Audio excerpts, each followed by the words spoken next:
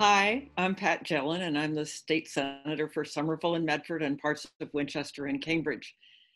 These are unprecedented times. The worst epidemic since 1918 has cost Massachusetts more than 8,000 lives. A lot more people have serious health problems afterwards. It's revealed and exacerbated deep inequities. It's caused the highest unemployment since the Great Depression. We've already lost a lot of small businesses, especially restaurants, and lots more are on the edge. Many families are struggling to pay rent or their mortgage, and thousands faced eviction when the moratorium ends in October. Food pantries are serving more people than ever.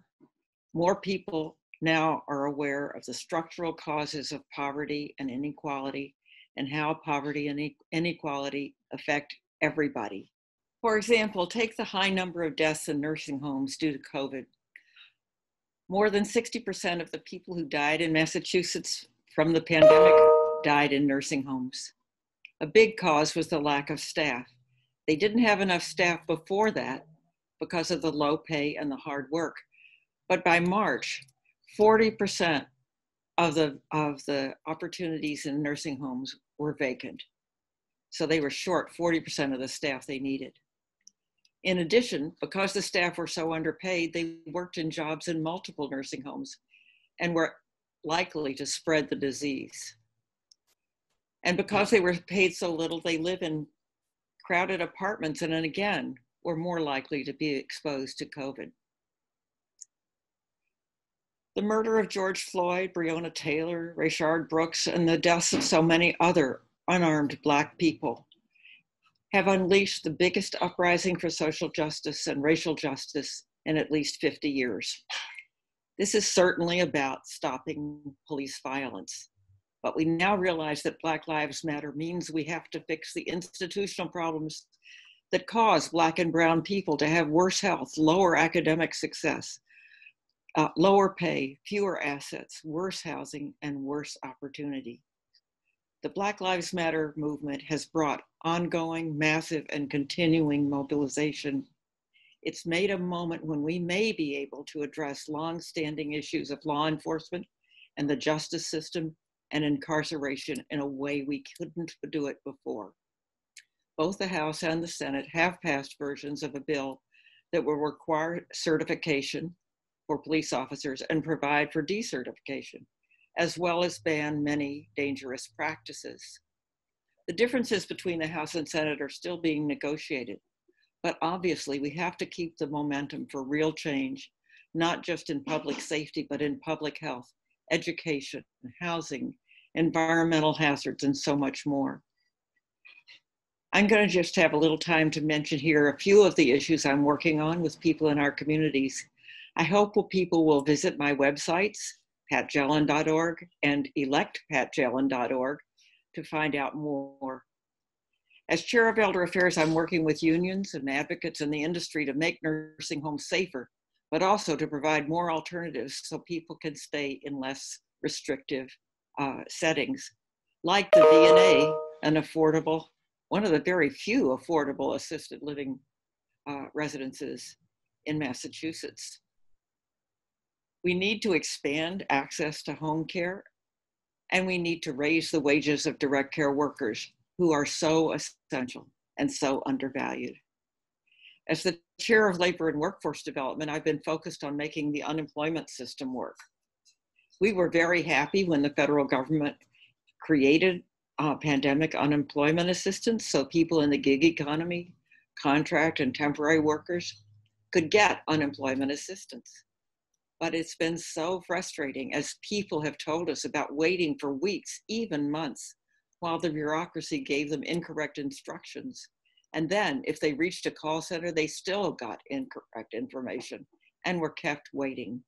So my office has been able to help people get their assistance, but also we have managed to get them to change it so it's less frustrating, I hope. As a member of Ways and Means, I'll continue to focus on accountability for corrections and for the sheriffs. They have higher budgets and fewer inmates. I'll continue to advocate for increasing the money for public health, which has been cut by a third, and I'll explain why in a minute. And I'll continue to work for adequate and fair revenue. We have an increased need, obviously, for more spending, especially in public health, but also in long-term care, in housing, and other issues, and education in particular. At the same time, we have less revenue because people are making less money and paying less taxes. But we've cut taxes by $3 billion since 2000.